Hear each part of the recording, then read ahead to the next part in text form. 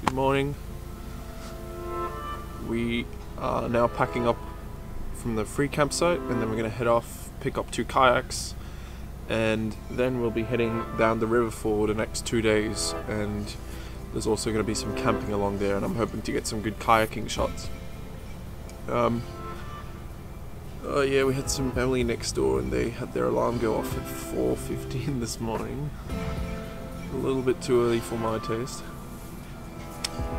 But yeah, a bit of kayaking will do us well, so let's go!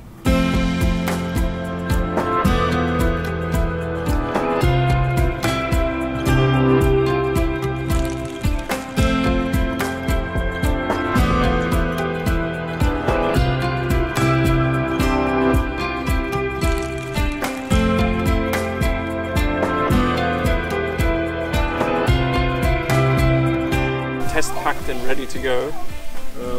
We have the kayak, which will be in the shots, and that's me on the other one with all the camera gear and some of the camping stuff.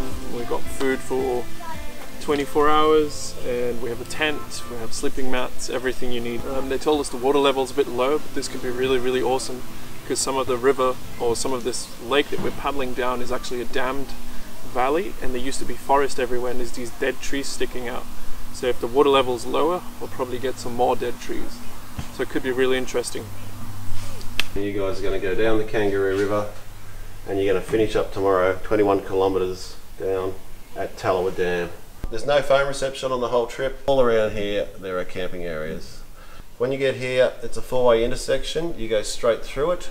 It is worth taking a detour up here. There's a drowned forest up in here, and if you go up this one, there's an old convict road up here you can have a look at.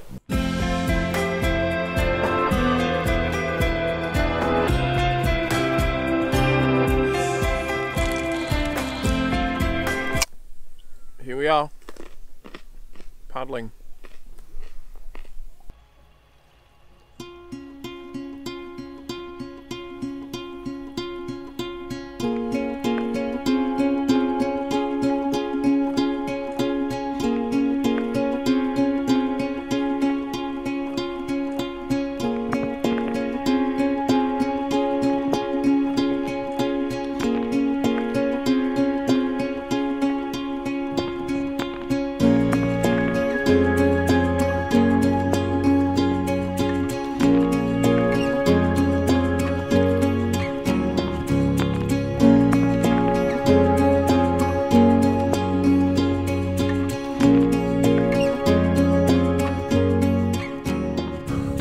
We've set up camp.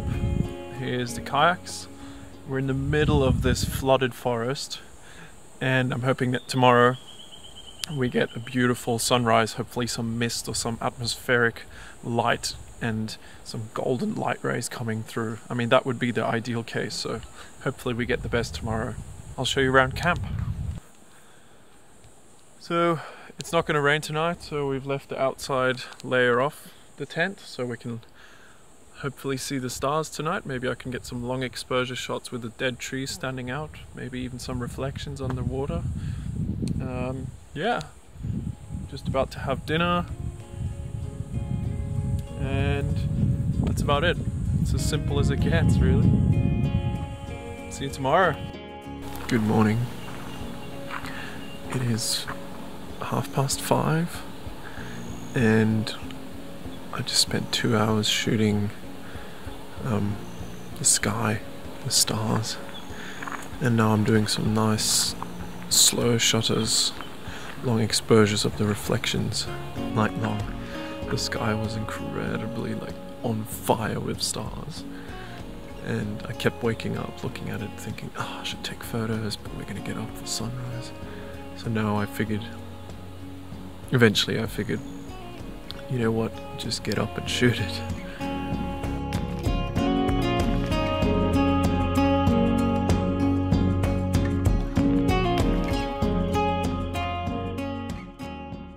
I've managed to find this beautiful tree that stands out, and I've sort of found a position that works. I'm using the EM1 Mark II with the 7-14mm f2.8 Pro and Lee circular polarizer to cut out some of that reflection and get some transparency in the foreground. And My settings are 1/3 of a second, f6.3. So let's see what we get.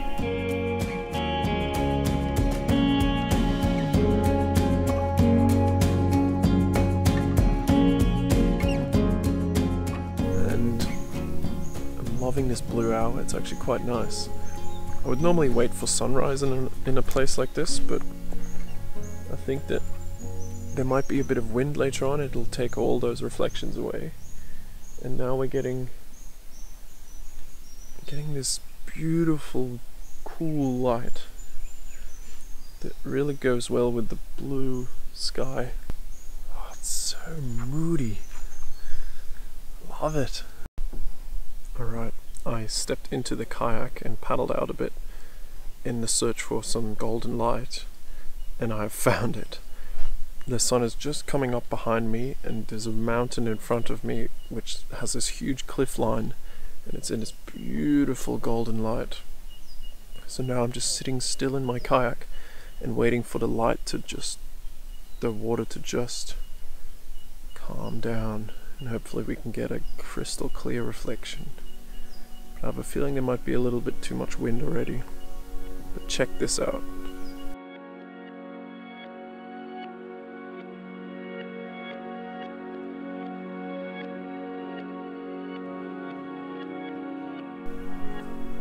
Alright, the sun is up, and I'm going to capture or try and capture an image using the sun.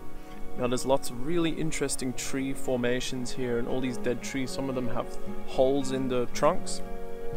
So if I use a high aperture, around 11, 13, maybe f16, I can make a really nice star out of the sun. And if I kayak it in the perfect direction, I'll try and get the front of the kayak in the shot, and then get the sun in one of the trees left and right, or something in those trunks in a hole, and I'll try and get the star like shining, bursting through, just to add a little bit of extra interest to the image.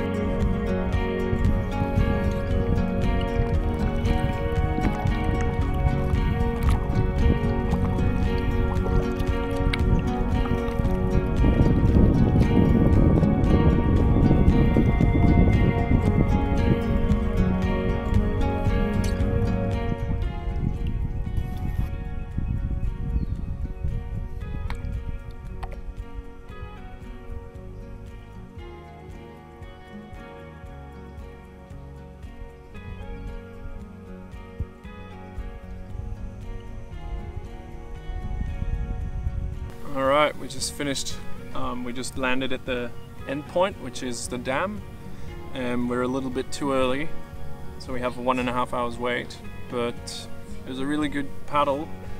It's really hot today, and I wish I could have filmed a little more, but I was absolutely exhausted because we also miscalculated our water a bit, so ran out of water.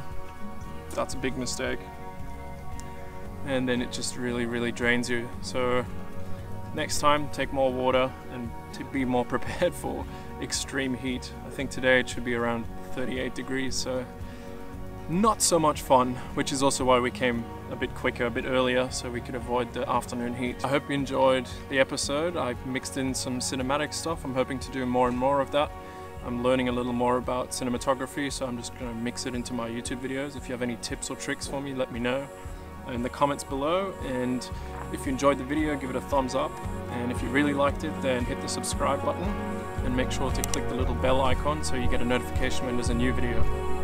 Until then, well, hopefully I'll see you next week, and until then, keep shooting.